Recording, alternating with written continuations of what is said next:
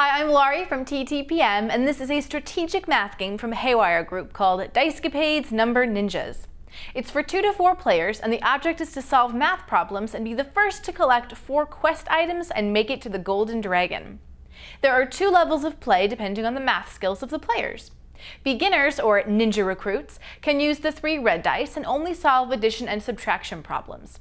Ninja Masters can use the 3 blue dice and solve addition, subtraction, and multiplication problems. Players take turns rolling either set of dice, solving the math problem rolled, and then moving that number of spaces along the board. If you land on a place trap space, take one of the trap tokens and place it on an empty spot on the game board, preferably in a location where it will block an opponent.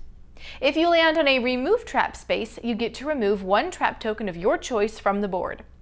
If you land on a Ninja Challenge space, draw a Ninja Challenge card and solve either the red Ninja Recruit or blue Ninja Master math problem. You can use a pencil and paper if you need it.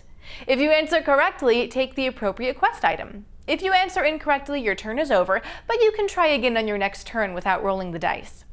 Once you've earned the 4 quest items, roll the dice and make your way toward the Golden Dragon in the center of the game board. The first player to make it there with all 4 quest items wins. This game is a fun way for kids to practice their math skills. With 2 levels of play, the whole family can play together regardless of age or math skill level. Kids, of course, will like being able to progress to Ninja Master once they've got basic addition and subtraction down. The game is for ages 7 and up, and to see even more great games, subscribe to our YouTube channel and visit TTPM to find the best online prices and availability.